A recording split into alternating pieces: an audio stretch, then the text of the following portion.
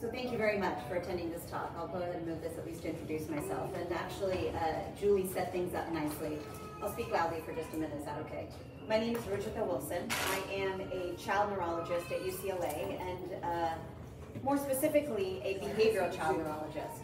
So a lot of my work focuses in on neurodevelopmental conditions, autism, for example, global developmental delay, and then I see a lot of individuals, children and adults, with neurogenetic conditions. And actually, Julie, what you said set up, I think, this talk very nicely in the sense that I'm going to be speaking to you about why research matters, but why also good clinical work also matters, and how those two come together. And I've been on the both sides. I've been one of those physicians who sees something abnormal and then says this is abnormal and I don't know what to do, but let's try to figure it out. And I've been one of those who says, you know, this is what we need to do. And a lot of those questions that came up and what I'm going to present to you today is because of the latter, where I didn't know what to do and I wanted to get better understanding of what we could do. So thank you so much for having me today. I really appreciate it. I can go ahead and use this, maybe if that's easier. Whatever works for you. So just quickly, some disclosures. I do get funding from NIH, from the National Institute of Health, from the government, and then I do serve on a sports science committee for the United States Tennis Association. So let's start out first, why is motor function important? Well, motor abnormalities or differences or impairments or dysfunction, people have used various different terminology for that, are prevalent in many neurodevelopmental disorders or conditions and neurogenetic syndromes. And actually right here, I'm going to change it. I like to use my hands a lot, so I don't want to. And I'm going to go through that a little bit today. And motor development is very intrinsically linked to the development of communication, cognition, social engagement. And when you see the diagram over here to the right on this, it's that, as we can say, and many of you who I've met with today have seen the delayed sort of motor skill realm, but as soon as you begin achieving some of those motor milestones, right, walking, for example, crawling or moving in some way, you're able to explore the environment a lot more, you're able to manipulate objects, and you're able to engage with other people. And that sort of naturally leads to this cascading effect where you have the ability to then develop some communicative gestures, laying the ground for language, develop things like spatial perception and visual motor control. All very important things as you get bigger and try to build some of those fundamental motor skills. What's very important also from a research and clinical standpoint is motor function can be observed and measured over time, so it actually gives us an opportunity to detect whether there is something abnormal and whether or not we need to intervene. And it can also serve as a target for intervention. So most commonly, we see things like physical therapy and occupational therapy. And now thinking about what are maybe other motor therapies we can think about, including those across a lifespan, and that may not only improve motor function, but in turn, because of this cascade, other developmental areas as well. So let's first talk about the prevalence of motor abnormalities. So this here to the right, you see the DSM. It's our sort of diagnostic manual. Many of you may have heard of it, where we make diagnoses of neurodevelopmental conditions and others. And you see some of the terminology taken from here. So in autism, for example, what's noted as associated deficits within the diagnosis are things such as, this is directly word for word from the DSM, odd gait, clumsiness, and other abnormal motor signs. So I'll get to this a little bit during my talk, but good for clinicians to recognize that. But what does other abnormal motor signs mean, right? Can we get a little bit more specific about that and understand it? In ADHD, it notes that motor delays often occur, and there's studies about motor delays occurring in fine motor before the diagnosis of ADHD. And in intellectual disability, they note that delayed motor, language, and social milestones may be identifiable in the first 2 years of life. They're also common in neurogenetic conditions. So motor delays, in a study that we did here retrospectively asking many families throughout our genetics clinic, the Care and Research and Neurogenetics Clinic, we found that motor delays was one of the first earliest signs of concern. It's what led a family to go to a subspecialist or to their pediatrician and ultimately maybe even to a geneticist for a diagnosis or at least some evaluation. Data has also shown that motor delays might be associated with a higher likelihood of having a genetic condition or abnormality. So there was a study done in 2017, looked at a large database, and what they found was for every 1 month delay in walking, it put you at a 17% higher risk for having a de novo copy number variant, so a duplication or deletion in your chromosomal microarray, genetic condition. So again, very prevalent, very important to be thinking about. We know that hypotonia can, and many of you have seen, can really impact mobility and function. And more so even as we're thinking about these individuals coming through school age, coming through older, your ability to keep up with peers, your ability to keep up even in adaptive PE, and making sure that we're thinking about those things when we're adapting sports and therapies. So noted here, a table that you see on the right, Dr. Russell wrote with Dr. Graham that they note here, and I highlight. So in ASXL and all my reading that I had done and the couple of patients that I have, and I'll reflect on some things that I've seen yesterday also, are often noted to have hypotonia, motor delays, joint contractures, all common things. And so a mixture we see of both hypertonia and hypotonia. And as I noted already, these features are important for early identification, for intervention, and also for clinical monitoring. So I added this. So yesterday I had an opportunity, and I see many familiar faces in the audience, and thank you very much for taking the time to participate in the gait and movement study that we're doing. I sincerely appreciate your time, and also the opportunity for me to get to know more about ASXL conditions. And as a child neurologist and a motor person, these are just some reflections I offer, and I kind of just made a comment before. They may lend to more questions than answers, but I think for me, at least in my realm, that's a good thing, because then it makes me want to start answering some of those questions. But here are some of the things that I saw in my neurologic exams yesterday. Particularly in ASXL 1, although I saw in both, a mixture of hypotonia and hypertonia. So that's interesting as a neurologist, because oftentimes you might see some of those, meaning more axial hypotonia, truncal, and appendicular hypertonia spasticity. But it wasn't just that I was seeing. I was seeing in some of the same kids sort of a mixture throughout the body of low tone and high tone. I was also seeing some kids who had very low tone with no evidence of spasticity. And some at a young age, 5 years of age, with quite a bit of spasticity. And I wondered why. That's interesting. That's not generally the case that we see. We might see spasticity in individuals who are low tone, hypotonic at a young age. We might see hypertonicity or spasticity at a later age just because of the natural flow of that. But we weren't seeing that. I was seeing it across the age.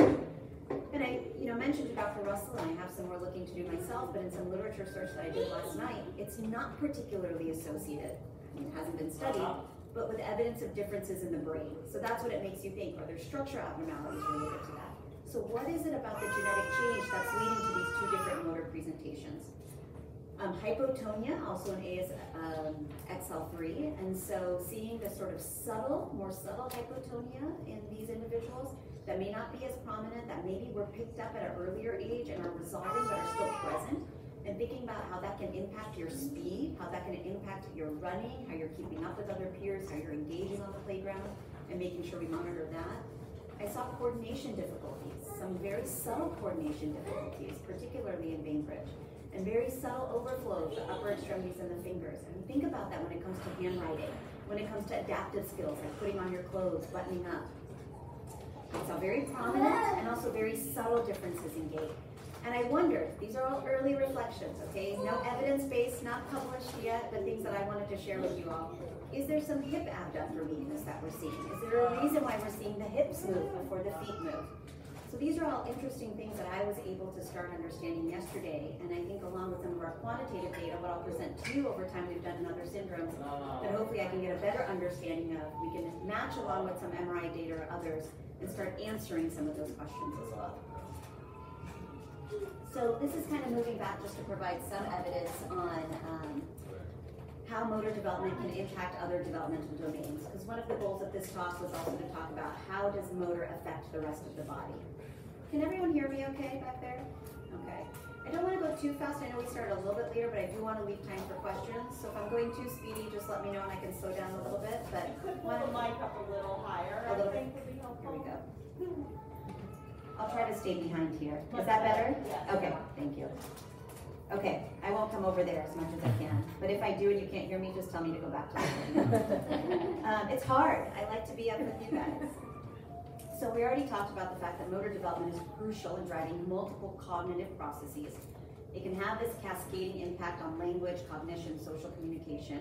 And I'll show you some diagrams now, but here's one study really showing that interrelationship between motor and cognitive and language development in children with and without intellectual and developmental disabilities. And they studied here about 70 children with intellectual and developmental disabilities, and what they found essentially was that there was quite a bit of correlation between the motor domain in the measurement that they used, it's called the Bailey, the language, and the cognitive domain. And those that had lower motor scores had lower scores in these other areas.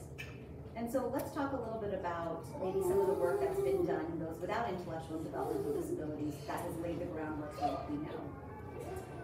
Here in this study, these researchers looked at infants and toddlers from 10 to about 13 and a half months of age. And what they did over this time is every 2 weeks, they gathered what their motor ability was and what their language ability was. And ultimately here you see two graphs. You see the motor on the x-axis, you see the receptive and productive vocabulary on the y, and you see those two graphs. And what they found was, as you went from crawling to walking, you saw an increase in receptive and expressive language. But when they went back and looked at the kids who were walking earlier, and those who were moving more in general, regardless of age, what we call controlling for age, it's not just the older kids, those kids had more language and higher spurts of language. So that shows us that relationship of that motor ability, the gross motor, and how it relates to receptive and expressive language ability. And why, again, lending the importance of identifying those delays earlier and trying to intervene in some format to help other areas of development. This study right here, we'll kind of move through quickly to get some of the other data, was a study really showing what that interconnection looks like in the brain. So this is a brain-based study, not behavior, not looking at developmental milestones, where they essentially looked at connectivity between motor areas in the brain and between cognitive and language areas of the brain. This study was done in infants and toddlers who are at elevated likelihood for autism. So not yet, they ultimately may or may not have met that diagnosis, but then we call some maybe familial genetic risk for autism due to having a sibling with them. And what they found here with that brain network associated with cognition showed cross-network connectivity. Those brain regions are connected to areas of gross motor function. Particularly, they looked at onset of walking on a behavioral assessment. So now let's move over to how we measure motor function, and many of you saw this yesterday. And it lends into why we're doing some of the quantitative assessments. So we have caregiver questionnaires. Some of you may have filled out something called the Vineland. It is a measure that we use for adaptive function, for motor skills. And then we have motor measures. We have the neurological examination, which I had a chance to do with many families yesterday. We have standardized developmental assessments, and we have standardized motor assessments. And what I'll get to, what we're going to address, is despite these sort of assessments that we have, we still have major gaps in our field of studying individuals with different neurogenetic conditions with a range of cognitive and behavioral abilities. So motor assessments that can be used in these sort of groups that maybe aren't, and what I'll get to in a little sort of later as we move through the slides, that are able to actually quantify different motor differences across cognitive and behavioral function. And I'll explain that a little bit more. And also motor measures, despite the ones that I showed you, that are sensitive and specific and can yield more what we call objective data, not subjective, where I as a neurological examiner might say, this is increased tone in this area, and maybe another neurologist would disagree on the level of what that might be, something more objective that isn't left for subjective interpretation. And better understand, particularly in neurogenetic conditions and neurodevelopmental conditions, how they drive other areas of development. And so we're addressing these gaps by using these sort of translational tools, we call it, to improve this characterization. And many of you saw it firsthand with the gait map that we used yesterday. So what I'm going to go through now is another genetic syndrome in which we did some pretty extensive phenotyping and some of the data that it led us to and the endpoints that we were at, and what I hope to do across many other conditions as well. So this is duplication 15q syndrome. It is a copy number variant, a duplication, say extra genetic material that's highly associated with autism. And what you can see down here at the bottom table is it's also highly associated with both motor delays and autism. And so we had a larger study ongoing at UCLA called the Brain and Behavior and Genetic Syndromes. I'm not going to take the time just for time here today to go into depth about it, but it had other phenotyping that we call Vineland, other direct observation questionnaires, and ADOS for an autism. We had EEG as a part of it. But what we didn't have was a motor battery. And so during my fellowship, I took the opportunity to speak to some other geneticists, neurologists, to see what they were using, and we chose to use something called a movement assessment battery for children. And I wanted to use it because it really elicited or looked at some major important neurologic domains, so things around manual dexterity, aiming and catching, and gait and balance. And so in theory, it's supposed to take about 20 to 30 minutes to complete. So I'm going to show you some videos about what we saw here. This first one, both of these individuals are, one is 5, one is almost 6. So this is the gait and balance portion of the MABC. The expectation is that this individual walks across the line, taking a certain number of steps, and walks across them both on the tiptoes and what we call in tandem, one foot in front of the other. So in looking at that again, we see that maybe he didn't totally understand the direction, but really what we thought it is when I did the neuro exam is he has some low tone, making it a little bit harder for him to come up on his tiptoes and make it fully across there. Let me see our next individual. So here, she's about the same age. She makes it fully across. But I think what we can all tell here, neurologist or not, is that, try to do it again. Her feet are pretty intern. You might see this in some of your kiddos or not, right? She's actually holding her left arm a little bit more rigid than her right arm, and she's moving across it like this, right? And so ultimately, both of these individuals scored the same on this motor assessment, right? They scored at the floor because neither of them could do all of the tasks that were requested. The first one couldn't get up on his tiptoes, and she couldn't do it in tandem on there. So what did that yield us? Nothing. We just knew they both got a 0. What did I see as a neurologist? Hypotonia and hypertonia, and very distinct reasons why they weren't making it across that. And so after doing these battery of tests, we went back and I said, okay, that's interesting. And we looked at all our scores across the individuals we had done with Duke 15Q. And what we found was that actually 60% of the participants were able to complete a lot of the tasks like you saw, but many of them couldn't stay attentive, couldn't complete it in time, or couldn't comprehend all the different directions we were trying to give them.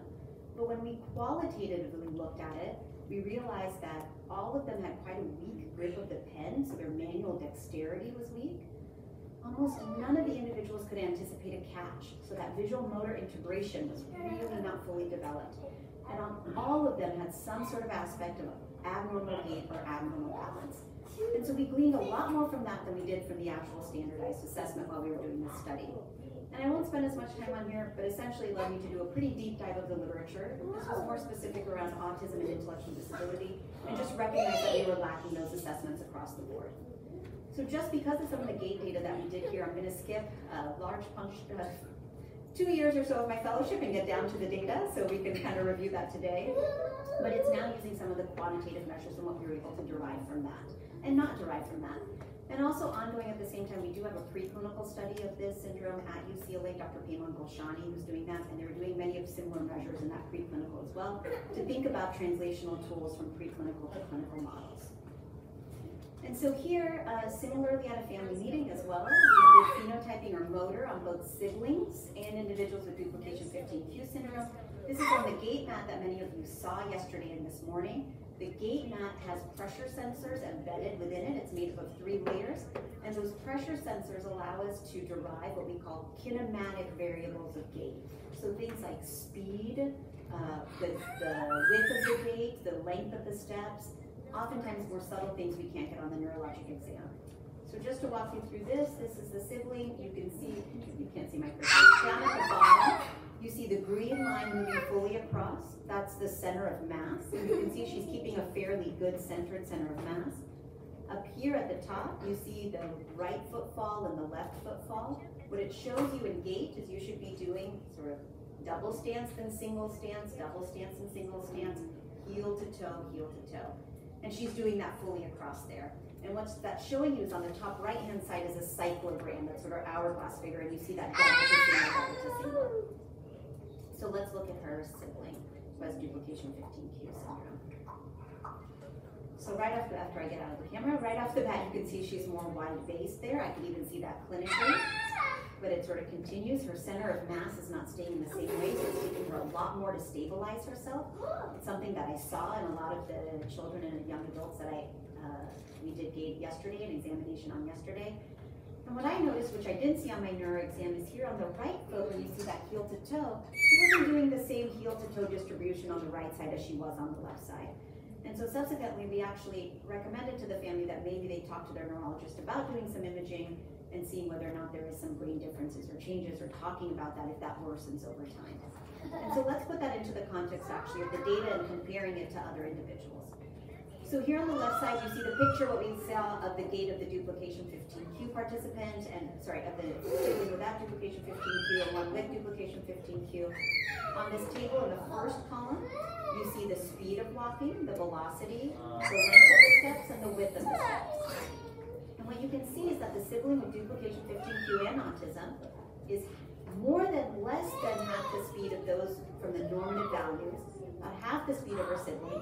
The length of steps is much shorter, and the width of her gait is much greater.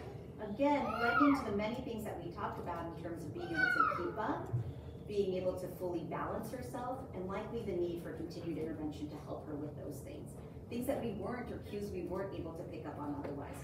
And again, for time, I skip it over here, but what interesting we were seeing is that it was very similar to the mouse model or preclinical data in the literature that we had looked as well.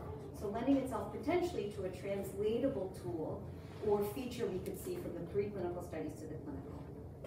Again, I'm kind of skip ahead, but essentially from all of this data, we published this paper where essentially we compared individuals with duplication 15q to those with autism without a genetic syndrome and a typically developing population without a genetic condition or neurodevelopmental condition.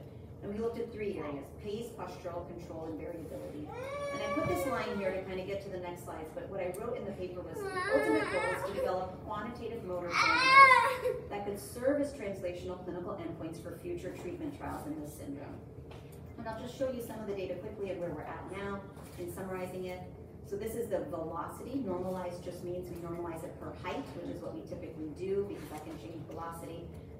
And what you see here in these different box plots are comparison. The first one is duplication 15q and TD is typically developing. The second one is duplication 15q and those with autism without a neurogenetic condition. And the last is those with autism without a neurogenetic condition and typically developing. And what we can see is there's significant differences in individuals with 15q, both in those with typically developing. It is a little less apparent or attenuates, we should say, when we compare those with autism without duplication 15q, which is interesting in thinking about the overlap between those two conditions potentially and the overlap in neurobiology. And then we see, again, though, continue to see differences in the last group without a genetic condition as well. But to summarize that, essentially what we saw was there was successful evaluation of those with autism with a wide range of behavioral and intellectual abilities that we were not able to do with the standardized motor assessment refined in our study. Some defining features of duplication 15q were this greater variability in gait and much slower pace. There were features of poor postural control and variability in gait between both du15q and those with autism without a genetic syndrome, helping us maybe better understand that there could be common neurologic differences in both, such as cerebellar abnormalities, which is a big area of our brain that controls movement. What that sort of led to, and this is one component of a much larger studies being done, but now in Europe, a trial that has started, which is a multi-center randomized double-blind. It's a placebo-controlled proof of mechanism trial in children with du15q syndrome. The actual sort of decision in terms of whether you're getting in is EEG and an EEG signature and whether that shows any change. And if that's the case, then our clinical endpoints are predominantly adaptive function, which include motor skills as well. So from our very large phenotyping study, using quantitative measures such as EEG and motor, we're able to get to a point where we have measures that we hopefully can actually follow and see whether or not there's change using an intervention or a potential drug target. Now that's not always the case in every study that we see, but this was one area where we're actually able to measure maybe more subtle and specific things that we can monitor over time, compared to using a measure where you might not see any differences, right, between everyone meets sort of the floor score, and then what do you monitor for change over time? So that's the reasoning when we think about these qualitative and quantitative measures and how we can use them independently and together. I'll quickly just give an example here of another condition that we did motor phenotyping and behavioral phenotyping on, which is SCA21. And this lends to a little bit of what Julie was talking about, which is helping other clinicians know what to detect and know ultimately they need genetic testing to send. We phenotype individuals with spinocerebellar ataxia 21. We found that there was both motor difficulties and neurodevelopmental diagnoses that were not described before. And in both of those, suggesting that in the brain, maybe there's a common role for spinocerebellar pathways, contributing to both neurodevelopmental conditions like autism and intellectual disability and motor impairment. And we also found greater motor difficulties were associated with greater neurodevelopmental difficulties as well. And ultimately, after we published this paper, I received this email from a genetics fellow in North Carolina who said, we read your paper, we saw a young girl, she had both autism, that's why she presented initially, but she also had some of the motor movements you guys described. We chose to pursue testing, which we didn't do in the first couple of visits, and we found a similar genetic abnormality. So again, just the importance of clinicians like myself, who also look to these papers that other clinicians write to say, okay, I have a patient in my clinic, we see some abnormal things, I'm not really sure, let me search, do a PubMed search and see what else has come up, and if I see that, it's going to lead me toward thinking about other things, or broadening my diagnostic thinking. So that brings us back a little bit to the reflections that I have on some of the ASXL conditions.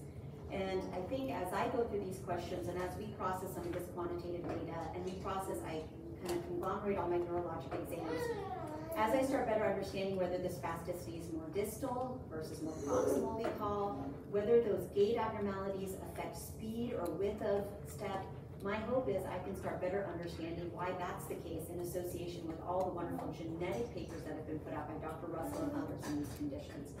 And I wonder whether some of those things like the subtle differences or the hip abductor weakness is really going to affect speed and is going to affect balance, and if that's the case, how we might want to be thinking about different interventions and therapies for different individuals across the lifespan. So I'm going to shift over now to some sort of, to talking a little about treatment targets and more that are clinically based outside of physical and occupational therapy. I recognize that it is 11:04, we have till 11:30. And maybe I'm looking to even Dr. Russell a little bit. Would you guys like me to move through some of this, and then we can leave some time for questions? Is that okay? Are we okay from a time period standpoint? Okay. Maybe what I'll do is at least describe some of this, depending on the slide, because you guys have some of these slides, and you have the updated recording also, or updated slides I can send out. We'll skip over, just in an effort of time for you guys to have some questions or comments that you might. So moving from that sort of, we're now jumping from what the prevalence of motor differences in these conditions, how they can affect overall development, how we measure them and how we can improve measurement, and now thinking about actually what we can do about it. So maximizing motor and mobility over time. And I'm going to focus on one area a little bit more, and at the end offer some clinical tips for physical and occupational therapy. But the reason why I'm focusing on this is because some of my interest and research has led into this area, but also from a clinical perspective, I find that a lot of individuals that I work with neurodevelopmental conditions and neurogenetic conditions often are not recommended some very typical physical activity and organized sports interventions that they should be, and that can be really helpful for not only motor development, but also social quality of life and physical health and well-being. So now we talked a little bit about how motor can affect language and cognition, but we also think about the fact that motor difficulties in individuals with developmental disabilities leads to greater sedentary behavior often, right? So less engagement in physical activities that maybe other children or individuals would engage in, less activity, maybe engagement with organized sports and physical activities. From a behavioral realm, so from a motor, physical health, less movement.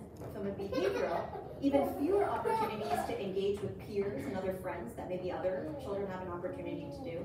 And ultimately, I will go through sort of the list of studies here. We see that that can have a negative impact on both behavior and health. So some of the data that I have here to the right is more in terms of health. This is from the CDC and from another paper. And we know that, so the recommended amount of physical activity in early childhood and through adolescence is 60 minutes daily of moderate to vigorous physical activity. Now, most kids without neurodevelopmental conditions, neurogenetic syndromes, are not meeting this. But the reality is, those with those conditions are even twice as likely to be inactive or ever meet this sort of level of physical activity. So from that, we see up to 40% higher rates of obesity, and greater co-occurring medical conditions like diabetes, high blood sugar, high cholesterol, and even fractures, for example, because of lower bone density. And so what do we know about organized activity? Well, in populations without neurodevelopmental conditions, neurogenetic conditions, we know that it's very good for the brain. It has long-term health benefits. It has mental health benefits in terms of lower rates of anxiety and depression. It has cognitive benefits, particularly in childhood studies showing improvement in executive function and attention with engaging in sports. And it's very important in building social relationships. And in my own personal as well as clinical experience, not only for the child or adult, the one with the genetic or developmental condition, but for the family and for the siblings, to be able to participate in that, to engage in that, and to share some of those interests as well. Here on the right just shows you, and you'll see some of the references that I use, excerpt just taking the fact that we've seen improvements in executive function or areas of the brain that control executive function with physical activity. So we also know that there's benefits of organized physical activity in those with neurodevelopmental conditions. And we know that there's improvements both in motor and non-motor areas as I described. And these are described in these two studies. And I'll move through these a little bit quickly for time, but these are also dividing a few different studies and showing what some of the benefits were with those with neurogenetic and neurodevelopmental conditions. So the first one was a very intensive program, 48 weeks long with children with autism. And ultimately what they did were strength exercises, coordination. So we're talking intensive, likely a dose response when we see some of the benefits. But they showed improved lipid profiles, cholesterol profiles, perceived quality of life, and repetitive and stereotype behaviors. In the second one, not as intensive, but also remote, something to be considering in the era that we're in. These were in adults with Down syndrome. They did 12 weeks of a remote exercise intervention, and they found that those who did it 2 times per week had a significant improvement in memory, but a non-significant but improvement in attention and reaction time. And in the last one, again, we see individuals with autism who was attending swimming intervention versus a control, and they saw an improvement in social awareness and competence and reduced irritability. So some improvements across the board. Few different studies there, not many that have been done as rigorously as we'd like. We have a need for that, but at least showing some of those benefits. This, I'll just mention to you at the name, it's a program that I work with. It's called Acing Autism. They do serve other neurodevelopmental conditions as well, but it's an adaptive sports program. And really what it is to highlight is we've done some standardized questionnaires. We were about to launch a study, and then it was March 2020, as you all know, so we quickly went back and we did a survey. Surveys are not, it's important to know, it's rigorous as some of our standardized more studies that we do, or randomized control studies, but at least gave us a sense of the fact. What we did was we surveyed program directors of this program across the nation, because it's in 80 sites across the nation. And we gave them a Likert scale to see whether or not they saw benefits in these areas, and we allowed them to say that they saw a significant decline, a decline, no improvement, or some improvement. And what we saw essentially when you see here on the left, the side over here, were the different domains that we asked, down at the bottom were percentages. And as you can see, we saw improvements in multiple different areas, but notably in terms of on-task engagement or sort of attention during the program, social skills. They were happy to see that tennis skills were also improved. That made the tennis players feel a lot better. But also in other motor skills. And that improvement in other motor skills are important for building other fundamental motor skills that we talked about earlier. We did start another program here at UCLA called the Expressive Movement Initiative. We are doing a study around it. Just in terms of time, I won't go into as much detail. What I'll say is that we serve a range of individuals. Regardless of the research study, it's also offered outside of that. So know whether, I'm showing it here just because we've been able to serve a lot more individuals in other states actually since we've gone remote. It was founded here at UCLA in 2019. The founder of the program is actually now a resident at Stanford in pediatrics. Her name is Dr. Emily Coker. She's phenomenal. She came to me when she was a medical student because she was interested in child neurology and in motor and in dance. And we started a program here at UCLA. And since then, really, I can take very little credit because it's taken off by the undergraduates here. It's a volunteer-led program. Individuals are paired one-to-one. The people entering the program with a buddy, which right now we're doing all remote sessions, hopefully in person again, through Zoom, leading through different movement of the body, expressive movement of the body. And it's important to know, and I see maybe I took out that slide and I'm happy to add that back in or send it to Amanda, that there are other programs like that out there, particularly during the pandemic. There are programs offered through the Special Olympics as well. If you go to their website, I have some links here to Google that. And there's also links that the Special Olympics provides to just do some more motor activity at home too, which can be helpful. So that's kind of as we summarize. It's sort of maximizing movement abilities and some of my clinical kind of tips to families, but also providers. and to families to bring to their providers. One, routine screening for these motor impairments is very important. And that might seem a little bit common sense, but the reality is if they're not very prominent, they often don't get routinely screened.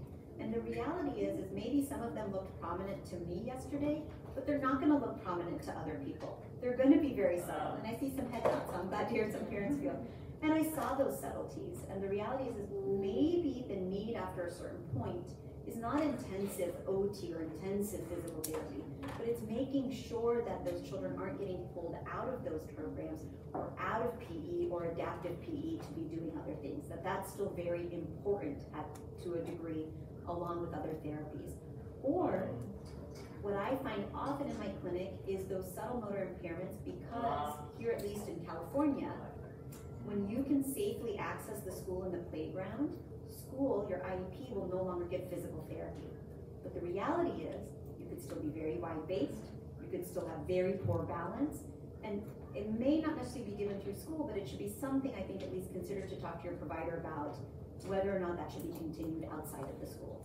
Or if we're really sort of beyond that one-on-one therapy, thinking about some of these organized programs and the 100 other things all of you are doing, if time permits, because some of those opportunities lend building higher level motor ability, but also offer that sort of social engagement with other peers and an ability to see what other peers are doing.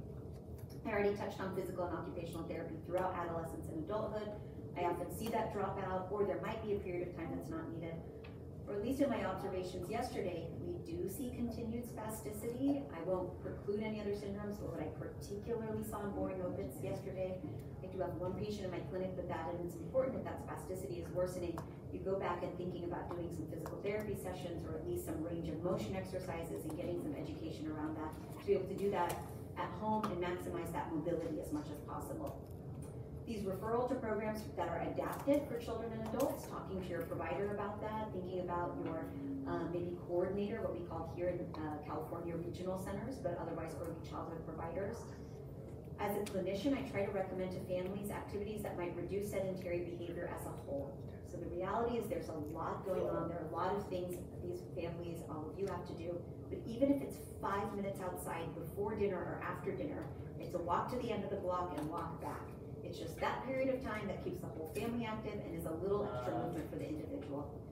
And then the other thing that I try to do for my patients here, and maybe then families can take to their providers, is I help create a medical profile if they're going to enter an adaptive program of some sort of any, that talks a little bit about seizure or epilepsy if that's the case, what to do. It's a little different than the emergency medicine that many of you might have had to fill out for the school, but it's like, this is what you look for, this is how you do it, this is okay when it presents this way.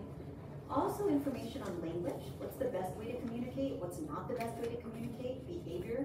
My child likes to be touched, they don't like to be touched, you have to prompt them in this way, this is how you don't prompt them.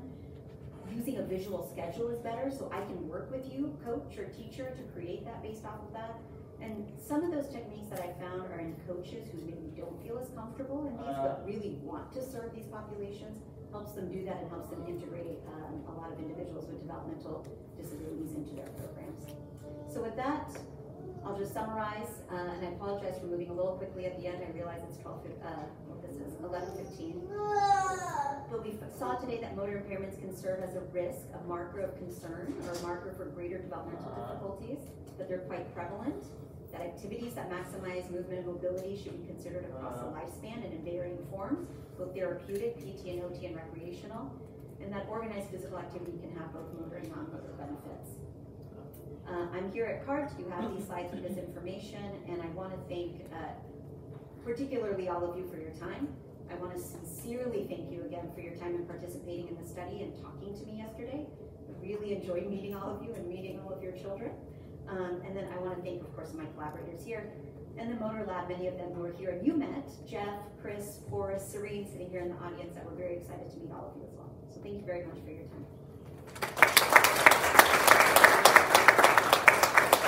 And I'm very happy to answer any questions. Do you have any questions? Or chat. Or thoughts? Or thoughts or comments.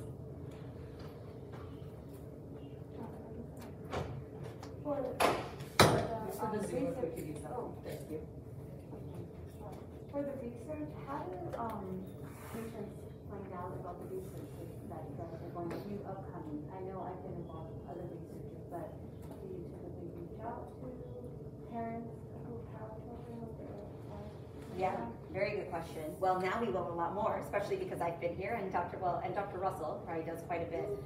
Typically how our research studies go is we either do social media blasts, right? Instagram, Facebook, emails.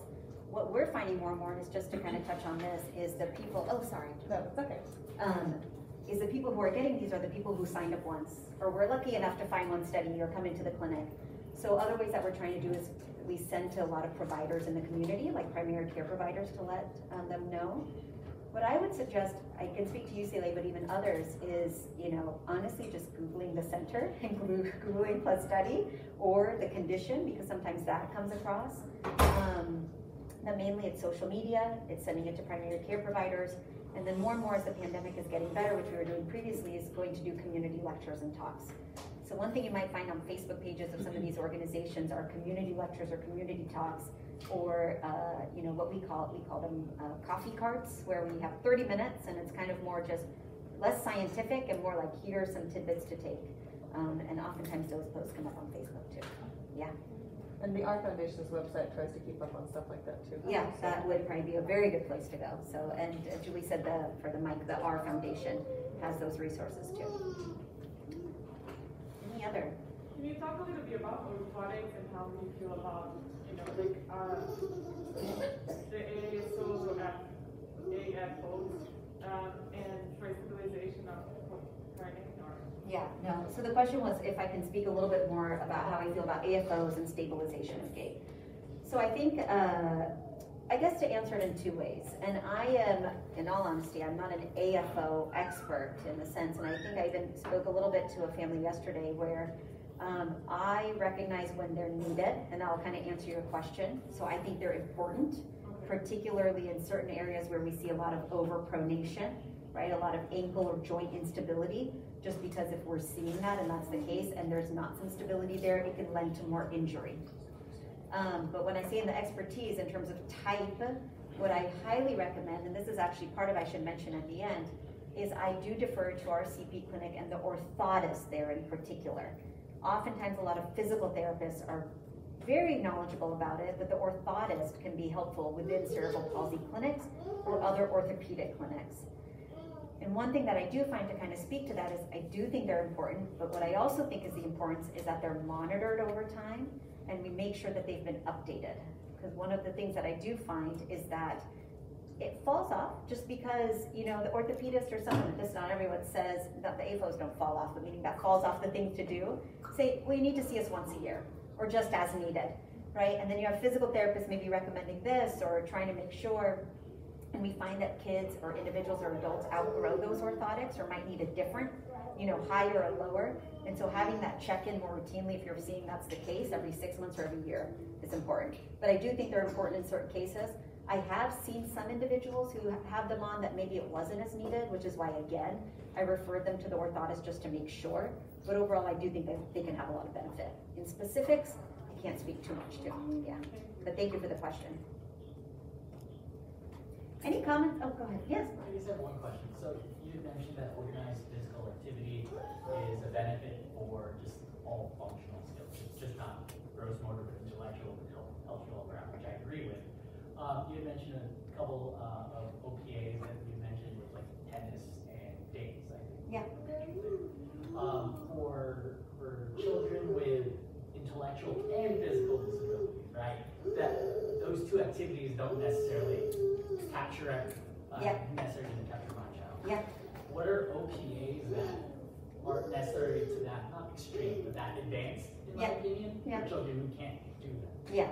So I'll answer that way. Very, very good question. And recognizing fully in what I presented is not representative of what everyone can engage in.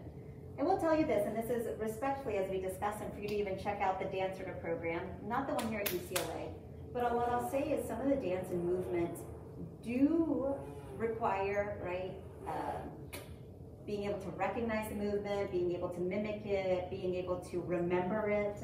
What I'll say is there aren't a lot, but there are some programs out there where it would be important, because I actually do consider dance, or what I should say more is expressive movement of the body, to be one that I've recommended to some of my patients who have both intellectual and physical difficulties.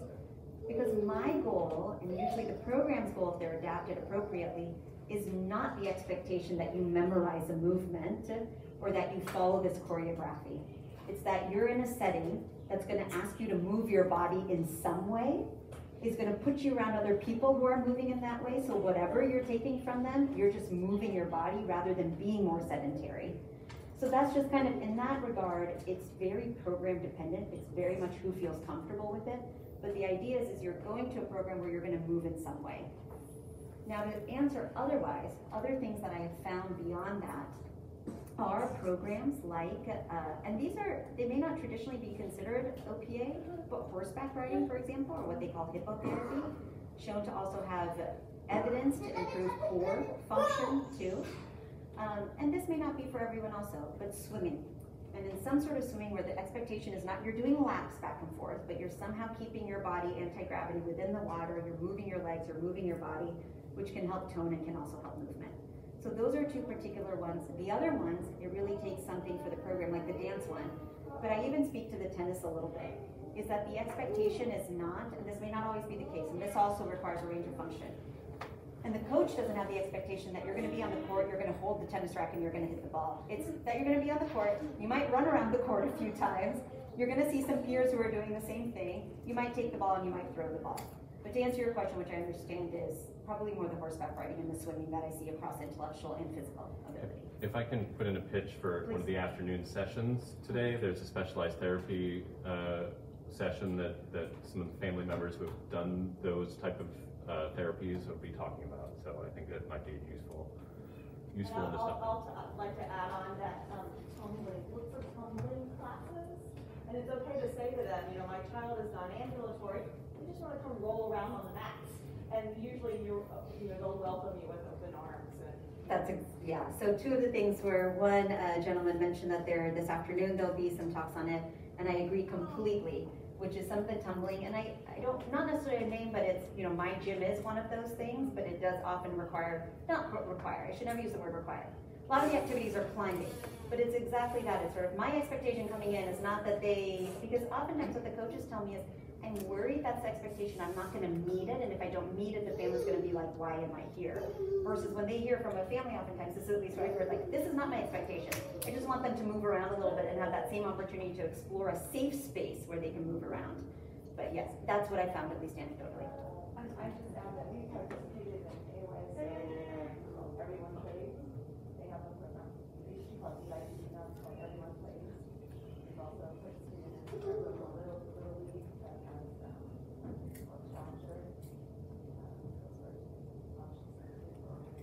This is fantastic. So AYSO Everyone Plays is one, and then a Little League you said as well in the California area. And I think that's my hope with this talk and others is to bring more talk about this, because oftentimes this is what it takes.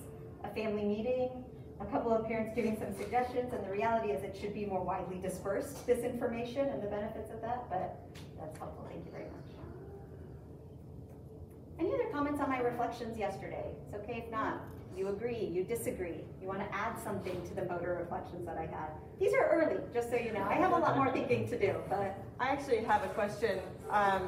On the gait, the one that was short on the one side and longer on the other, Yeah. You talked about maybe looking for brain reasons. Have they sometimes then used that to find like a strange bone anomaly that maybe they missed before, or like maybe just something a little twisted and it's painful for them to walk, so they've adapted their gait? Or Yeah. has that been the case too, or has it mostly been brain in this case? No, for me, clinically, that's been the case. From a gait perspective, most of the time the individuals have come in from the research study.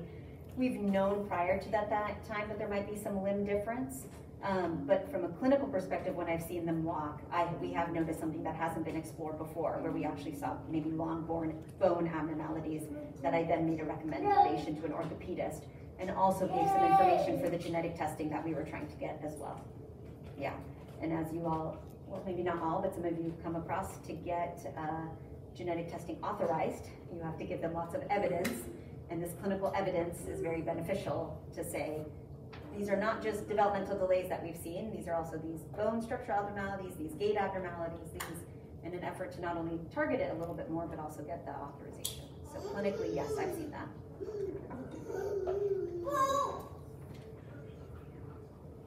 Well, again, I appreciate all of your time. I'm happy to answer any other questions. You know, as I said even before, these recommendations and comments weren't comprehensive, but at least hopefully a start to start thinking about. I think all of you know that motor function is important, but just in the fact that different ways in which we can maybe target it, but different ways in thinking about it across as kids and adults and adolescents get older as well. But again, I really appreciate your time. I appreciate your participation in the study. I appreciate getting to know all of you and your children, or those who you care for, a little bit better. And if you have any questions, please don't hesitate to reach out to me as well. This slide usually has my email, but I know Amanda has it, so I'm very happy to connect with anybody. So thank you so much. Thank you.